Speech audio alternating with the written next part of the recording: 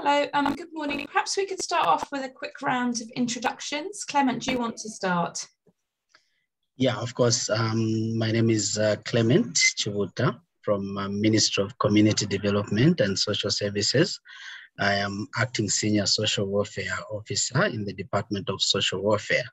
So pretty much working in the area of child care reforms. Thank you. Fantastic, thank you. Mwanza, would you like to introduce yourself? Thank you, Emily. Good morning, everyone. My name is Mwanza Chilufyamalupande.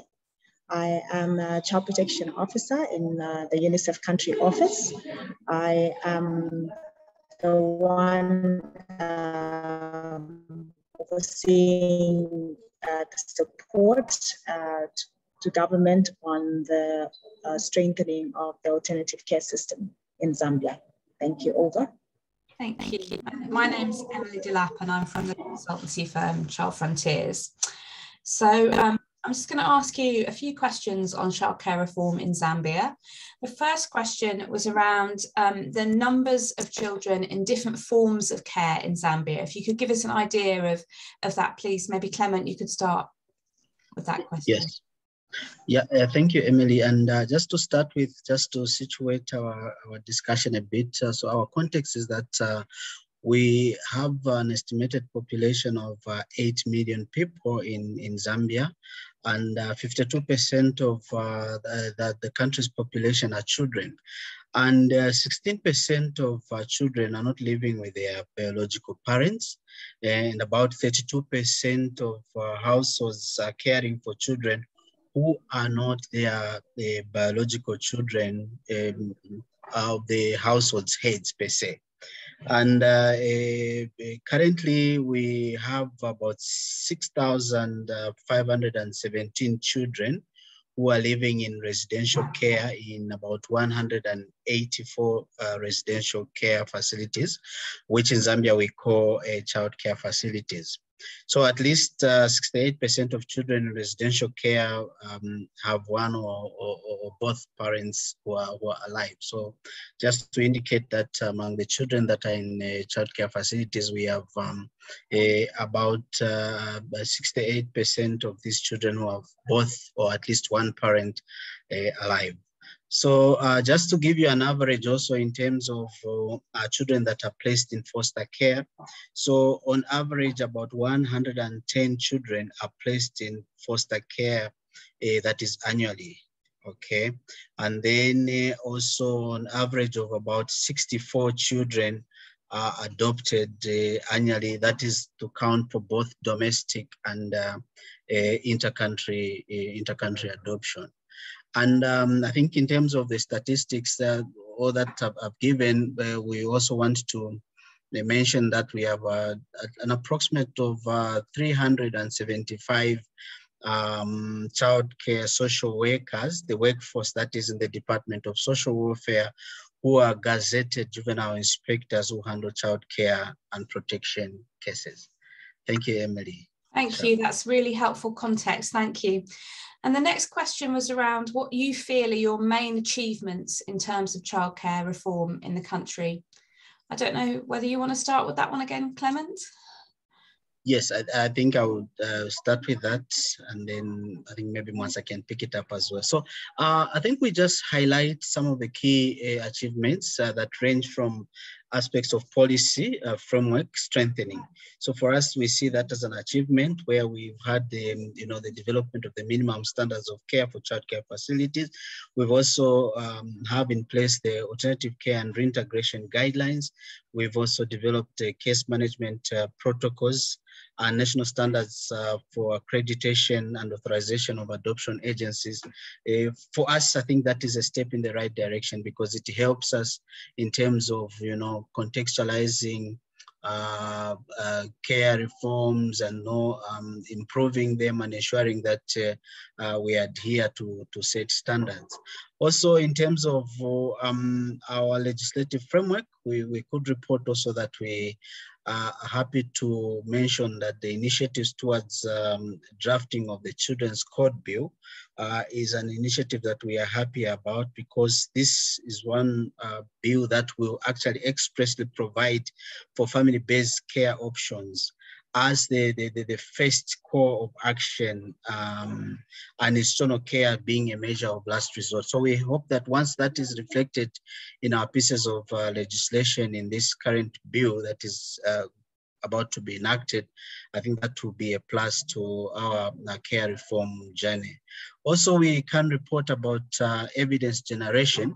I think for us also that is a key achievement, because we've had a nationwide assessment of childcare facilities. Those are institutions that take care of children. I think from that assessment, we're able to identify the gaps that were there. For instance, poor record keeping, weak staff capacity, unnecessary placement of children in formal care. And for us, that such kind of evidence generation does provide a government in terms of, and also with our cooperating partners, in terms of the next steps going forward. So we would also want to report about, development of the MIS for managing of cases of children in institutional care. So the digitalization of these, maybe data capturing tools, I think makes it easier, and it supports actually the work that we are doing in terms of care, wherein you could have real-time data on children in care at all levels, So the information captured also helps the workforce to understand the factors leading to the admission of children. We can also report of a key milestone, which is the promotion of family-based care. We had developed a communication and advocacy strategy, which in a sense is helping us to champion the campaign on family-based care. So we've also, developed tools around those areas. Transitioning also of children from, institutional care to family-based care. Our reintegration program, this is quite key. We can report of about 650 something, 57 months, I think so, of children that have been reintegrated in 2020. So I think basically we can also lastly maybe speak about the capacity development. We've had in-service training and our relationship with the key learning institutions such as the University of Zambia and Mulungushi University, where we train officers. For instance, in the past, I think 3 years or so, we've managed to train about 153 social welfare officers in case management, and particularly, managing of cases of children in institutional care, but also aspect of reintegration, transitioning them to family-based care. So I think for now, I would, I think basically those would be the key achievements that we've had as a country. Fantastic, thank you. Mwanza, did you have anything you wanted to add to those achievements? Mwanza, I think you're on mute, sorry. Sorry about that. Can you hear me now? We can, yeah. Okay, so maybe just to add one more, the successful implementation of a pilot on under the COVID response. Yeah, so I think that would be a good success to share, in the sense that we've been advocating over the years for families at risk of separation to be linked to the main social cash transfer program. But because the criteria is already set, it has been very difficult. But with the COVID emergency response, there was an emergency cash transfer, and the government was able to broaden the criteria and qualification criteria for families that would benefit. And families at risk of separation, or those that are already separated, were linked. And we are already beginning to see, of course, there are places where the report is not so good, but in some families, you see that the situation in the household has improved as a result of that once-off support. Families that are focused are able to save some money and start a business that is able to help them put food and be able to support children with the school requirements like books, shoes, and the like. So that has situationed us in better to advocate based on evidence to show that if families are better supported, they are able to keep their children within the family environment, and thereby we are able to avoid family separation. Thank you. I thought I should add that. That's great. Thank you both. Just quickly, maybe you could both just mention one or two challenges that you faced along the way. Clement, do you want to start with that one? Yeah, I could start with one or two, and then once I can pick it up. Of course, the issues of funding do still remain a challenge. So inadequate funding for child and family welfare services, especially processes that relate to family tracing and, even management and administration of institutional care still remains quite a challenge. I want to be quick to mention, of course, that we've had political will in the recent past that government has also been, releasing some grants towards the administration of childcare facilities, but that still is not enough to cover all the, the requirements, therein. I would also want to pick on maybe a little effort in terms of advocacy on issues surrounding family-based care. As such, childcare facilities, sometimes do continue to mushroom, even, until maybe when the department sees that something is mushrooming there, I think more perhaps needs to be done in terms of, advocacy that the agenda of government is to actually support family-based care as opposed to, institutional care because of the negative effects that surround such. So I think little effort in terms of advocacy still remains quite a challenge, something that is done there. Yeah, so I think also maybe the COVID, I would want to speak about the COVID-19 also.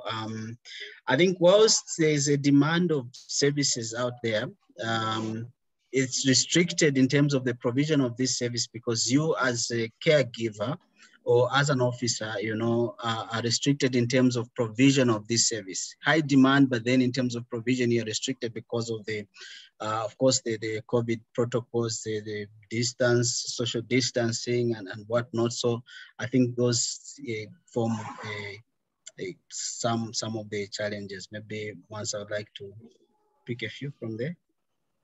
Thank you, Clement. Yeah, I think to add on the issue of mindset, we have a lot of work to do in ensuring that both the community members and the childcare facilities have a mind shift in the sense that right now there's still families that believe that children will get a better life if placed in a facility. The same is the case with managers of childcare facility. So apart from advocacy, I think it's awareness raising, dialogue meetings at community level to just remind us as a people of how that it is very important for children to grow up in families. So the challenge remains that people believe that the facility is the best place. The other challenge is, I think, the issue of workload for the government social workforce.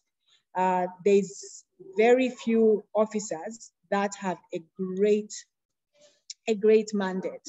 And so if you, for instance, have a district social welfare officer, that person has cases that they have to manage for children in alternative care and also social cash transfer. They have to do juvenile justice. They have to do all other social welfare services that they have to provide. And most offices in the country have a minimum of 2 officers working. A few places like Lusaka may have a few more officers, but you'd find that, for instance, with a caseload of over 2,000 children in childcare facilities against a workforce of 12 in an office. So you can imagine how many cases each one of the officers is managing. So I think that remains a challenge, and government has had a freeze on the employment of officers in government institutions, and the Department of Social Welfare or the Ministry of Community Development and Social Welfare is one such ministry that is affected by this freeze. Thank you. And if you could just to wrap up quite quickly, if you could both just give us a key lesson learned or word of advice that you would like to give to other countries in the region going through similar care reform processes. Clement, do you want to start off? Yeah. I think one of the key lessons that Zambia has learned is that coordination and the multi-sectoral approach towards care reforms is quite key. And I think the achievements that we have scored as government have been as a result of, these combined efforts between civil society, between partners such as UNICEF, in ensuring that, we are able to follow, these protocols that we put in place, implement policy, case management, so I think that's one key thing that we may be able to learn from this process, that coordination is key, not only government ministries, but also with the other stakeholders in providing care, and especially advancing the reintegration of children. What the other one is, of course, evidence generation. I think we did allude to that aspect, but I think it's key because it helps in identifying what gaps are and the areas of focus going forward. So for us, for instance, the assessment that was done, a nationwide assessment, does offer a platform on which areas need to be reinforced. For instance, is it in areas of policy? Is it in areas of the law and stuff like that? So I think those are key lessons that the other countries as well as ourselves would want to bank on. Thank you. Mwanza, did you have anything else to add there? Maybe just the continued engagement with key stakeholders in the sector, particularly the families as well as the facilities. Because with the engagement we have seen, especially of the facilities, we have seen a mindset shift in some of the facilities where they're now more open to supporting children from the family environment. So I think just continued engagement, helping everyone understand what government's vision is and bringing them on board as partners to fulfill that vision has been a great and remains a great lesson for us to continue building on. Thank you both. That's been extremely helpful. Thank you both for your time today.